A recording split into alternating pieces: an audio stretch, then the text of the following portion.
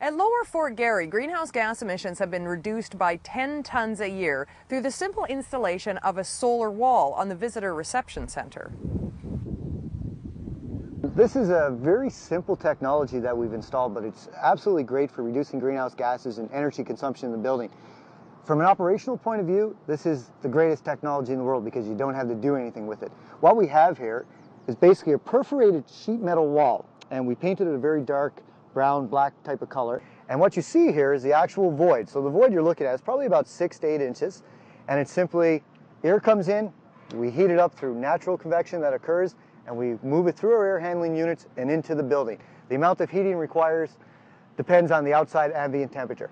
So instead of having to take air that's minus 30, heat it up and then put it into the building, we take air that's heated to probably about 0 to 3 degrees. So what happens then, once the air is pre-warmed, we move it through this ductwork, and as you can see, if you follow the ductwork down, we bring it to a conventional air handling unit that uses natural gas to warm up the air. What this system allows us to do, instead of having to warm up air that's say minus 30 to minus 40, it allows us to warm up air that could be coming in at 5, 10 degrees.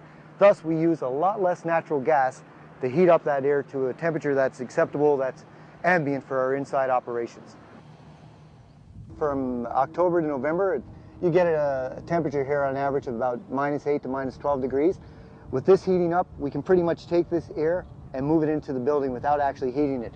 When you get into January and February, which in Manitoba is a very cool time of the year, when you get temperatures of minus 30, minus 40 degrees sometimes, we basically use probably half of what we did previous to heating up the air. From a maintenance point of view, this is great. There's no moving parts on this feature.